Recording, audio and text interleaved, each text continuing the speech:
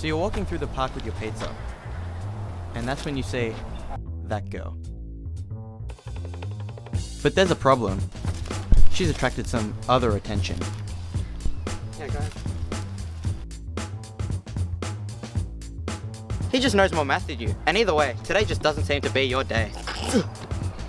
Luckily, you can use your own bit of maths called Guass Remarkable Theorem to save the day. There's quite a few complex steps to finding the Gaussian curvature of a surface, but simplifying them would look something like this. Trace a path around the two most concave and convex paths of the object. These are known as the principal curvatures. Convex curves are negative, and concave curves are positive. If you try this with a cylinder, choosing to start right here, you would trace a circular path around the object as the most convex path, and a straight line up and down as the most concave path. However, since the curve of a straight line is obviously zero, the new overall Gaussian curvature will also be zero. That means that technically a cylinder is flat. It sounds crazy, but if you grab a flat piece of paper and start to roll it up, you'll get a cylinder. So how does this affect a pizza? Well, when a pizza slice is sitting on the plate, it's flat. Now we know that if an object is flat, some part of it always needs to stay flat. If it didn't, then you'd have two positive or negative curves, which wouldn't multiply to zero. So when you lift a pizza by the crust, it stays flat crustways, but gravity naturally curves the tip down. However, using a bit of maths, you know how to change the flat principal curve so it went in a different direction. So what else could you do to make yourself look a little bit more impressive?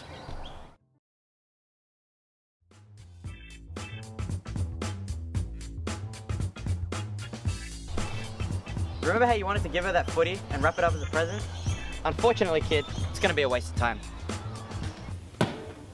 The Gaussian curvature of the pizza slice never changes from zero because a key part of Gauss's remarkable theorem is that Gaussian curvature is an intrinsic property, meaning that it only depends on how the surface of the object changes. In other words, no matter how you roll or fold that piece of paper we were talking about, the Gaussian curvature is going to stay the same. Unless, of course, the initial form of the object is changed somehow. That means no tearing or stretching. A flat shape will always retain some element of its flatness so that the Gaussian curvature will equal zero, and the only way to change this is to change its dimensions. Let's go see how our friend's doing.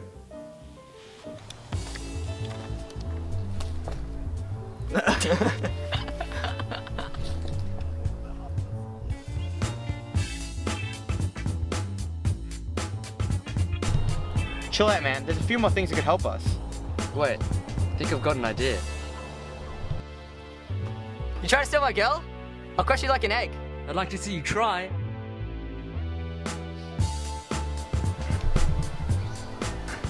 Can't do it. Are you serious? That's what I thought.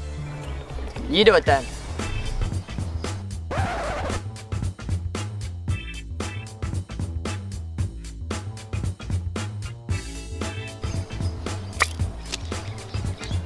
Oh damn! And now for my final trick.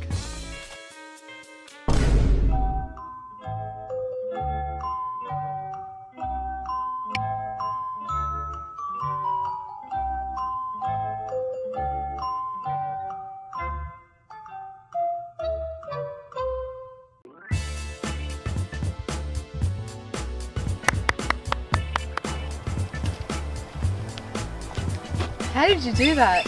Just a little bit of math. So, do you want some pizza?